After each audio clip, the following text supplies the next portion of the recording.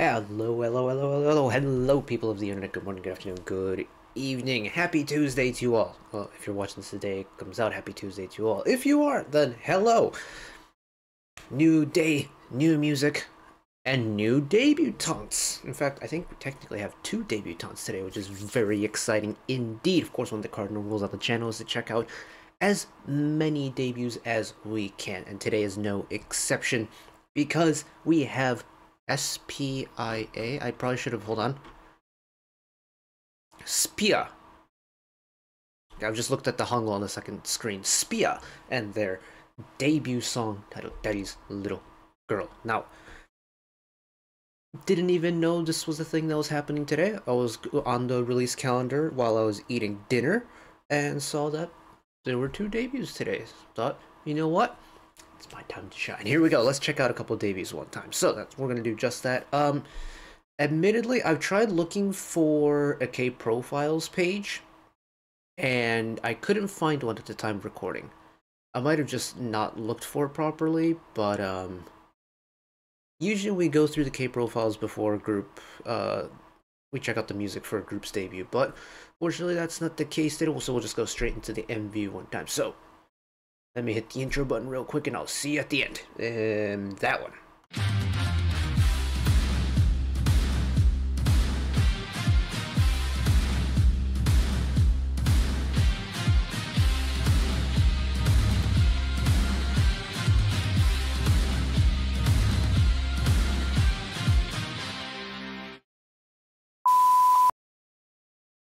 So far so good. Technology is working today. We love to see it. Okay.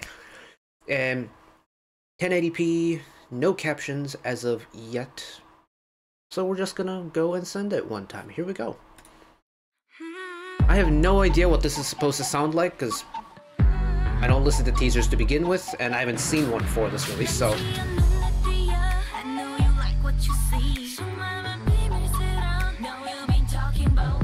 Those 808s are doing something for me. Hello.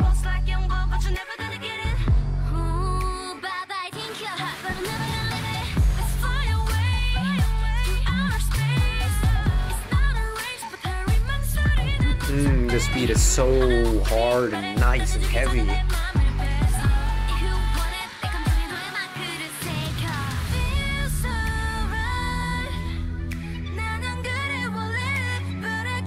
Let's just transition in to the pre-chorus here.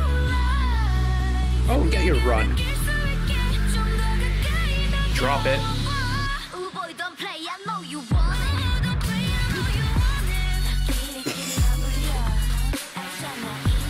Well, hello, okay.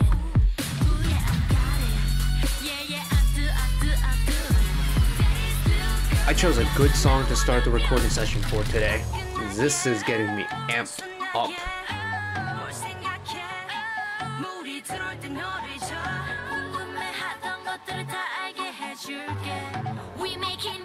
I love how controlled the 808 is here for the beginning of the second verse.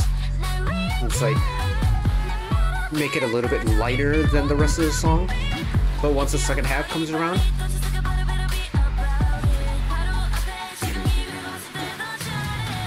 and then of course the big brass hits. Yeah, I love brass section in a song, so points for me.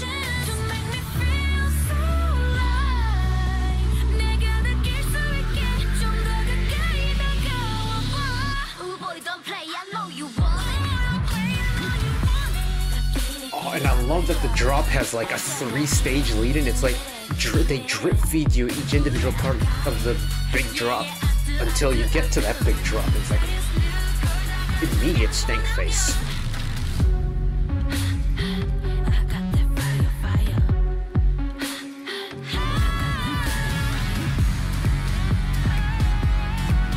Double time it? I wasn't expecting that.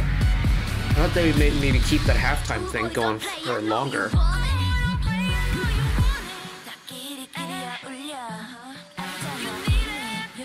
What? Or do we get hoodwinked for the full drop? What?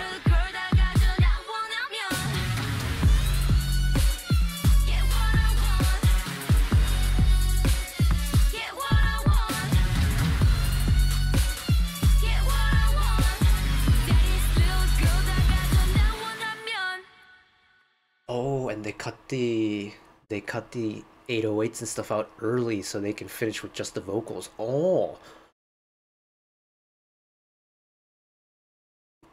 well, I'm pleasantly surprised by that. Whoa, where did that come from?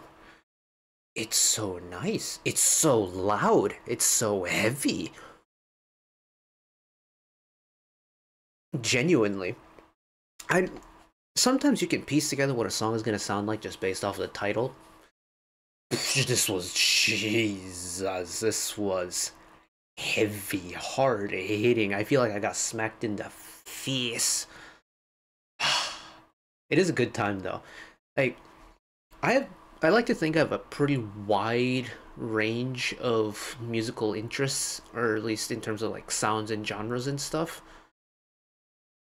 But it's not often that a group can pull off a sound that goes as heavy as SPIA have done without having going towards like the trap direction. And I think that's really cool, especially in the girl group department. I feel like it's very rare to get a girl group in the K-pop scene that will take the intensity level this far. I want that drop again. Give me that drop again.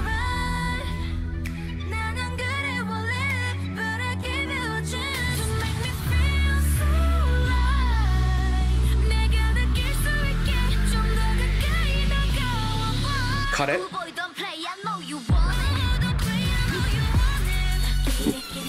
Yeah, I think that staggered drop is so cool. And it's like the first hit of the drop after that moment of silence and then you get all just the vocals to lead it in is already plenty hard. But when you're listening to it, you know it's not the full extent of the drop just because previous sections of the song was going harder. And when it comes to pop music or EDM music, the drop is always going to be the hardest part of the song, the loudest, the most impactful part of the song. That's why it's called a drop. That's why it's called the chorus, because that is the main focal point of the song, right? So by listening to this,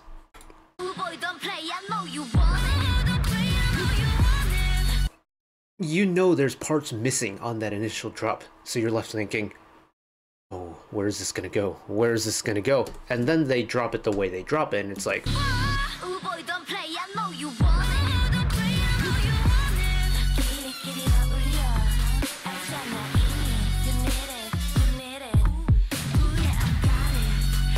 that drop is going to live rent free in my head. I already can tell that drop is going to live rent free in my head because, ooh, that is pushing all the right buttons for me. That is. I feel like it's been a hot minute since I've listened to anything this hard. Just in general to come out of Korea.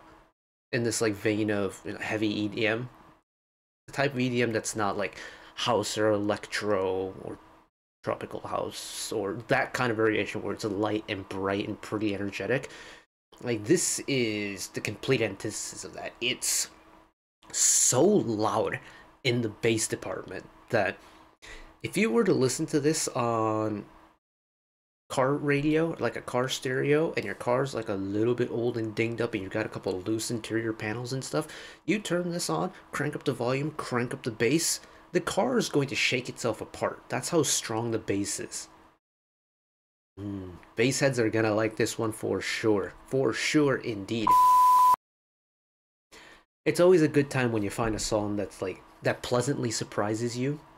And for me, very much pleasantly surprises me. It's, whenever I go into a debut, it's always kind of a lottery in a way, because I don't really know what the sound concept is going to be like. Whenever I approach a comeback, if I know the artist, I'll generally know what type of music they do.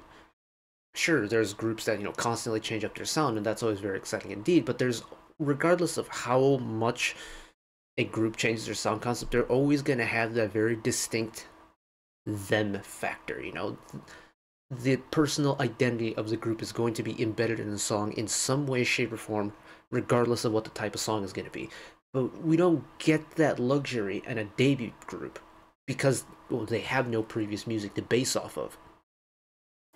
And, well, if SPIA continue with this type of like hard-hitting music, they might be a group that I need to keep an eye out for, because that was very fun indeed. But that is it for me today. Thank you all for watching along with me. Hopefully you enjoyed it as much as I did. One last request from me today: let's work together as a community to bring a little bit of extra happiness back into the world, whether it be checking with your friends and family, holding the door open for somebody, or even picking up a piece of trash off the street. Just one small act of kindness to maybe brighten up someone else's day to day, and know that wherever you are in the world, should you ever be going through a tough time in your life, for whatever reason it may be, even though I'm just some guy on the internet who waffles about music in his free time, know that I will always be a friend, an ally, and a shoulder to lean on whenever you need me.